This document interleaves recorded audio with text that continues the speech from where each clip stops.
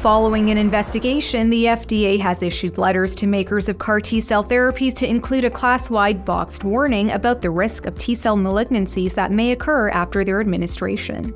The new safety label change applies to all 6 commercial CAR T-cell therapies, which include Bristol Myers Squibb's Abecma and Breyanzi, Kite Pharma's Yescarta and Tecartus, Johnson & Johnson's Carvykti, and Novartis's Kymriah. Manufacturers of the affected products have been given 30 days to submit changes to their product safety labels or to submit a rebuttal if they disagree with the FDA's assessment. In response to the letters, Bristol Myers Squibb and Gilead said they're evaluating and reviewing next steps, while Johnson & Johnson and Novartis said they will work with the FDA to update the labels on their therapies.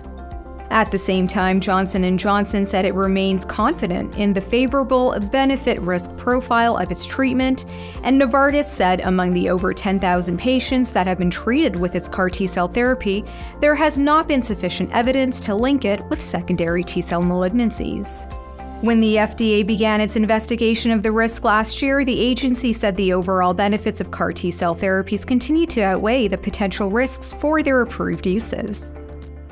Visit xtalks.com for more information on this story, and check out the link in the description to register for our featured webinar for this episode.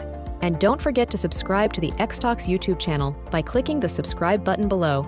Then click the notification button to receive alerts whenever we share new content.